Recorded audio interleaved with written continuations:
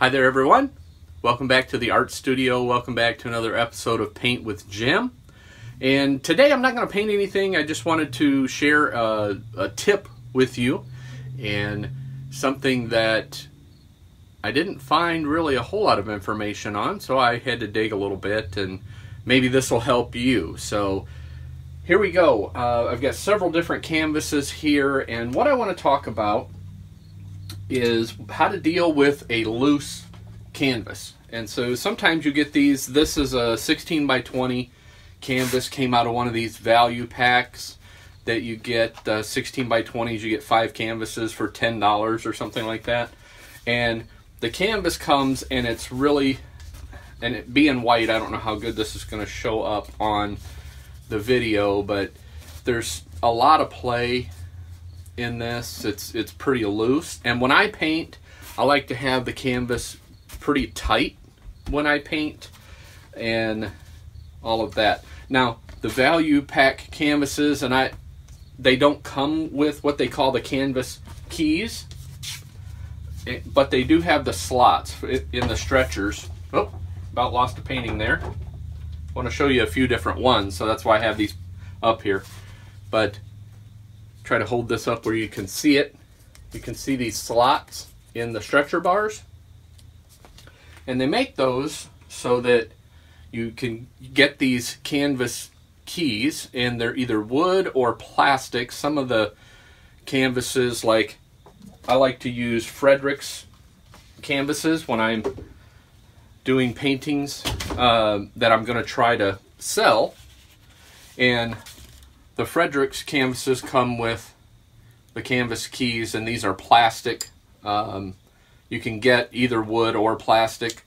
So I have a bunch of those just laying around, and this is one where I've already done the sketch. I haven't started the painting yet. But just wanted to show you that. The Fredrix are a little more expensive, so don't worry. Don't have those really stretch and get loose quite as bad as the lower end. But here's what I do. I'm going to show you a couple of ways that I handle this. If I'm just going to do a painting, so I've got a painting here that's already done, so I'm going to deal with that in just a second and show you what I do with that. But this canvas, if I were going to try to paint on this, is way too loose for me. And it's really simple, because this is just cotton. This is just raw cotton canvas on the back. So I just take the canvas, take the gessoed side, the primered side, flip it over. So now you've got the raw side. And I just take a spray bottle and all over the back of the canvas, and I just spray, and even up behind the stretcher bars. And I coat it pretty well. Get a good coating of the water on there. And then I'll either take a brush, or in this case a paper towel, and just kind of spread that water around and get it behind the stretcher bars, and just that quickly the back of the canvas is wet. Now in my case, I happen to be on a little bit impatient side, so if you take a blow dryer now, set this on, just set it on the easel here and just blow dry it, this will be tight as a drum. What I'm going to do is I'm going to set this one to the side and just let it dry on its own. And again, I don't know if you can see, as that dries, it's going to get tighter and tighter, and that drum sound, it's going to get tight like a drum. So that drum sound is going to change because the canvas is going to get tighter. But I'll show you, I'll come back to this one. I'm going to set it to the side and then talk about the one I've got on the easel right now. This is just a painting that I did for my wife to hang in her office. And it's, I don't know if you can hear that. You probably can't see it, but it's super loose. I mean, that's the canvas hitting the stretcher bar back here because it's so loose. So I'm going to show you how to put in the canvas keys, and what you'll need you'll need 2 for each corner. So you'll need 8 canvas keys, and you'll need some sort of a little hammer. And here's what I do. I just take the canvas key, and I put, that has a little angle on it. I don't really know if that makes a difference or not. And the air just kicked on, so I apologize for the background noise there, but I usually point the angled side toward the stretcher bar. So we'll go in, and these are off the slots. Try to hold this up so you can see it here. The slots are offset, so one is in front of the other. And so what they do is they create pressure against each other and kind of wedge against each other. So one goes in vertically, one goes in horizontally into the other slot, like that. So you end up, can try to bring that up there so you can see it. And what I usually do is I do both corners.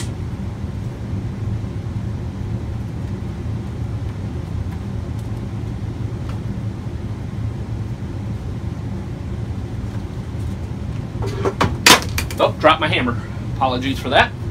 So then I get my little hammer, and then as you tap, what happens, these stretcher bars, they're not glued together or anything. So basically what we're doing is we're separating the stretcher bars. So we're taking and pushing the corners of the stretcher bars out. So you kind of want to do it evenly so you don't mess up the shape of your canvas. And so tap them both ways.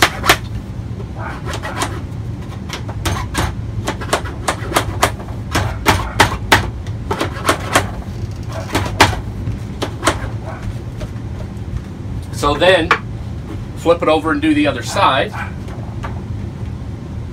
You'll hear the dog barking in the background. She doesn't like the hammering.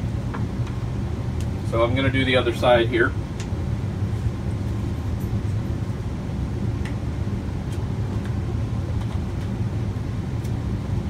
Again, just one in there. And again, I put this, see how this has the side here that's got the little corner cut off. I put that down on the stretcher bar like that. And then as you tap that in, you got to tap both ways.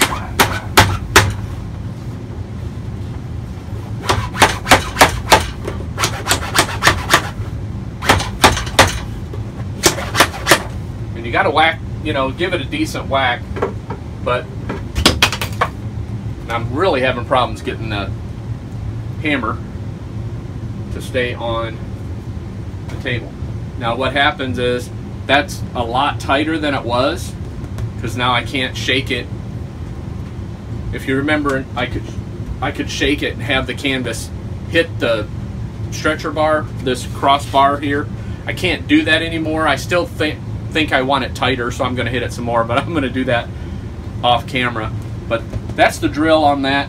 And you just keep tapping these, and it creates some space, because these were tight against each other, and it creates space in there and opens that stretcher bar up.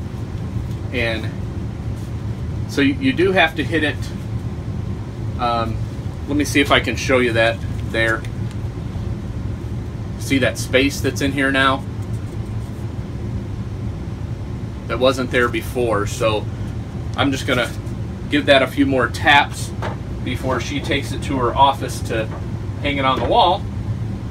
And then what I do, like this canvas is really, really tight already, and so I'll go ahead and paint on this, and then I'll just hang on to these.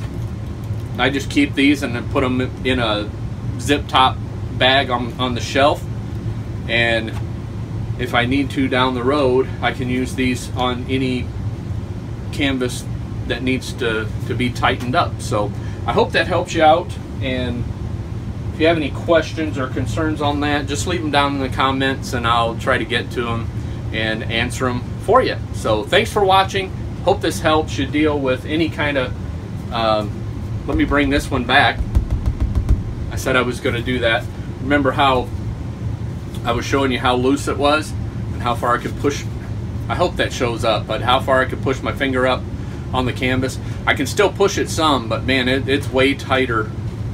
The canvas is way tighter than it was, and that's just because I wet the back, and as the cotton dries, it stretches it back. It actually shrinks the cotton a little bit, which makes the canvas tighter. And so I do that a lot when I'm painting, because I don't like to paint on a loose canvas. I like my canvases pretty tight when I paint on them. So that's a couple of ways to deal with the loose canvases, whether you're painting, or in this case, if you've got something that's getting ready to go to someone to get hung on the wall, and you don't like how loose the canvas is, you could put some of the keys in the corners and tighten it up. So I hope that helps. Thanks for joining me in the studio today. I'll be back with you again on another episode of Paint with Jim.